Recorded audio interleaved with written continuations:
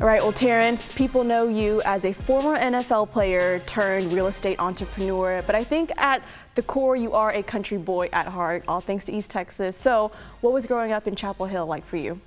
You know, it was one of those deals.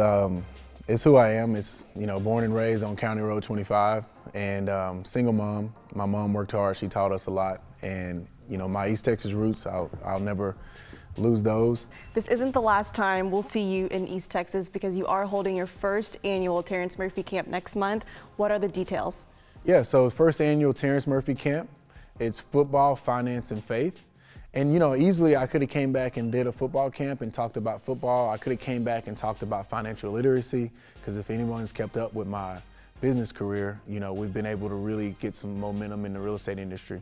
But I wanted to do all of them. So we're gonna be, you know, teaching people how to get their credit right, how to buy their first home, how to track their net worth. We're also gonna have the faith piece where we're gonna be doing worship. And then on Saturday, we'll have two parts to the camp. So our little tykes, which is 4th grade and down, and any special needs kids will be there early. So it's the NFL Play 60 initiative, because kids, we just want them to be active for 60 minutes.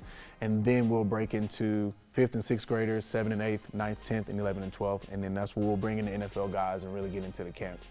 When did the seed get planted for you to start something like this here in East Texas, especially at your old high school? So the seed was planted, you know, when I got my scholarship to Texas A&M University. That changed my life. And so being able to get outside of East Texas and understand some of those elements that I didn't understand as a young man. You know, I've traveled the world, I've met business owners and business leaders around the world. I want to bring back that information to East Texas and to my community. When you look at camps like these, most of the time they are just strictly football camps, but you're adding two more aspects, faith and finance. Why is that so important to you?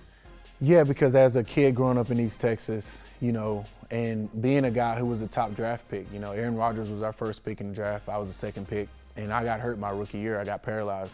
And so no one at the time really was teaching me that financial literacy is more important than football. Now I was, you know, I was a 3-time academic all-conference player, so I understood education, but I didn't understand financial literacy. So I think financial literacy and faith are two important aspects that can really kind of be that third component to football. And yeah, it's different, but I want to do it, and it's a different element, but I think it's going to create a movement in East Texas. Can you tell us when it is, what time it is, how do people register, what do they need to do? Go sign up, terrencemurphy.com, and when you get on the website, just go to TM Camp. It's got all the information there, June 11th and 12th, and it's starting at 4:30 sign-in.